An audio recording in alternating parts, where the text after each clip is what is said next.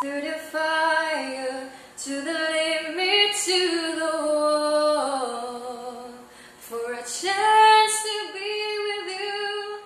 Hi guys! Welcome back to my channel. This is Christine, Yeltsin once again vlogging. So, our video for today guys, we're going to set up this one, which is binili ng sister ko sa Shopee guys. So, marami nang bumibili ng ganito. I-share ko sa inyo yung review and medyo na-excite kami kaya unbox na namin and na-set up na namin. So, ang gagawin na natin ngayon is i-connect natin siya using the sound card that we have here. We're going to connect it here.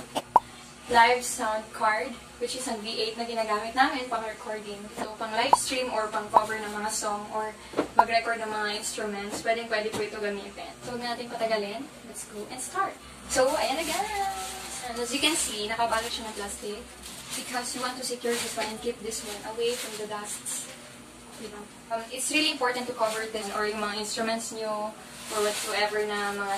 Kasi, sometimes the dirt will clog inside. That's why sisira yung mga gamit natin. Like itong microphone. So I'm going to open this one first. Nakakita. Tiyan!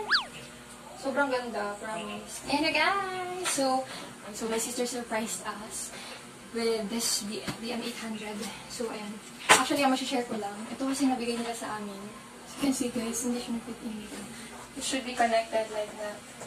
So as you can see, that one is not, you know, so segue lang guys, how I fixed this. I saw this one. This one is just the same with what I used here. So I saw this one sa tools ng papa ko. So ganito pagka-set up na. Nipit ko lang siya para makonnect ito. So yeah, that's how I fixed it. I'm so proud of myself. Wow. So I'm not gonna explain this one by one. It's already in the box how to connect this, everything. Yeah. So we're going to try this later. So the reason why we have the air filter, because it helps reduce the noise and it ensures the purest audio quality para mas clear yung voice natin. And we have here the, what we call speaker. Kung wala kayong sound card like this, you can use this, which is included siya dito sa BM-800. So this one is 3.5mm and a USB type. You can connect this sa laptop. I actually haven't tried this yet. So it's so easy to connect the BM-800. So gagawin natin ngayon, we're going to start the mobile setup, which we have here the sound card. So nakikita nyo guys, nakabox pa siya because we don't want na na-expose siya sa mga dust or dirt or anything like that. Which is this one. Diba? As you can see guys, it's also covered with plastic. Kasi para iwas sa mga dirt and plug inside this one. Kaya minsan nasira yung mga gamit natin kasi nagka-plug yung mga dirt inside ng mga ganitong gamit. So for our V8, we're going to start to set up sa smartphone using this cord that we have, the 3.5mm and this one. I will connect it sa live 1, either sa kanilang dalawa, live 1 or live 2. I will connect it in live 1. The condenser naman is, this one is 3.5mm and I'm going to connect it dito sa condenser mic. Kasi condenser mic needs 48 volts of phantom power. That's why it's separated with the dynamic mic. Kasi meron siyang built-in na phantom power. So it's really nice. Dynamic mic, guys, it's for ordinary mics like this one. And dito natin i-connect. Dito natin i-connect. Kasi this microphone doesn't need phantom power. Ang kailangan ng phantom power is the condenser microphone.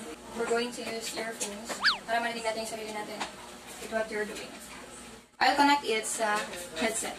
I'll connect it here sa headset, guys. So before you turn on everything, you have to plug in first what you need, and then saka mo siya ito-turn on. And pag nag-go na siya is, you're good to go! I'm really happy kasi we have these things na ginagamit namin pang recording namin. So ganito ang setup ng smartphone. So for recording video, I will explain to you guys what I usually do kasi I separate the audio with the video that I record. The reason why is because kung mag-record ako ng video together with the audio here, directly, so ganito ang setup niya, it's just the same.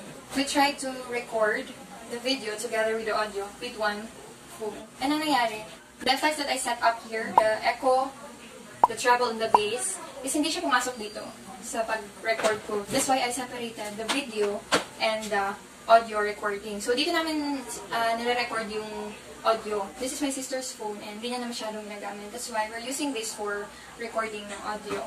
And ayan. So, ang setup ko is, I plugged it in Live 2. And the Live 2 is for the audio. It's okay sana to use only one smartphone for recording the audio and the video. I don't know if there's an app na makuha yung effects ng V8 for recording. So if you know guys, you can help me. Just comment down below. So I also have this cord. Ayan, USB and USB type. Actually, nagamit ko ito siya for background nung nag-live stream ako. Background music. I connected it here. Same sa live 2. So for our next guys, sa mga nag-live stream naman, what I use is actually also the two of this. Pag nag-live stream ka, this one is for the video. And this one, sometimes I use this for background music. Para medyo maganda yung ating pag-live stream. These effects are very useful. And then, you just have to click the dodge. Kasi, dodge, it accompanies your background music. Every time nagsispeak ka, nag-lower yung volume ng background music mo. And then, pag hindi ka naman nagsasalita, yun, normal na yung background music mo.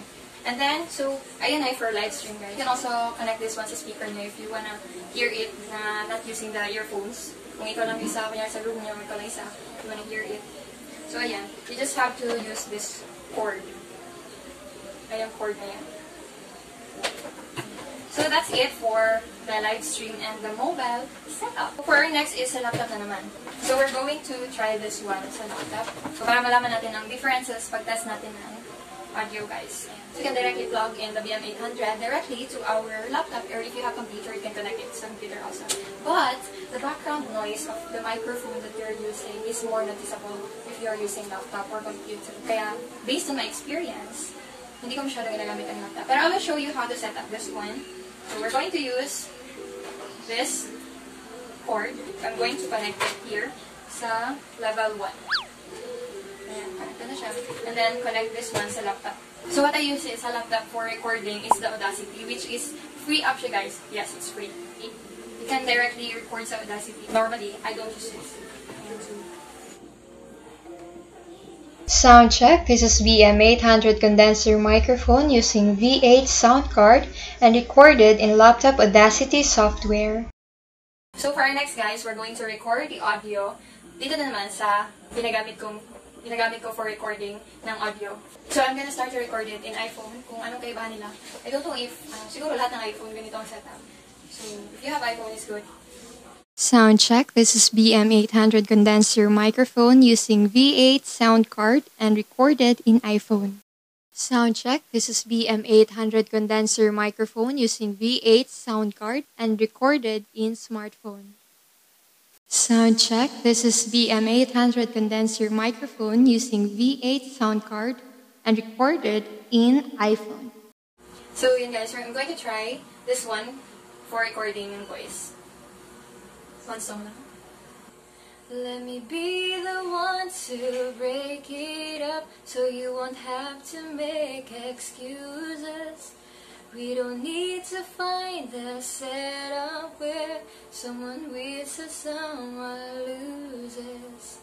Let me be the one to break it up so you won't have to make excuses. We don't need to find a setup where someone wins and someone loses. So I'm telling you I love you one last time. And goodbye. Yeah. Ooh, yeah. So that's it guys. Thank you so much for watching. Thank you. Don't forget to subscribe and hit the bell button if you want to be notified if ever I upload any new videos, and like the video. Thank you so much. Bye.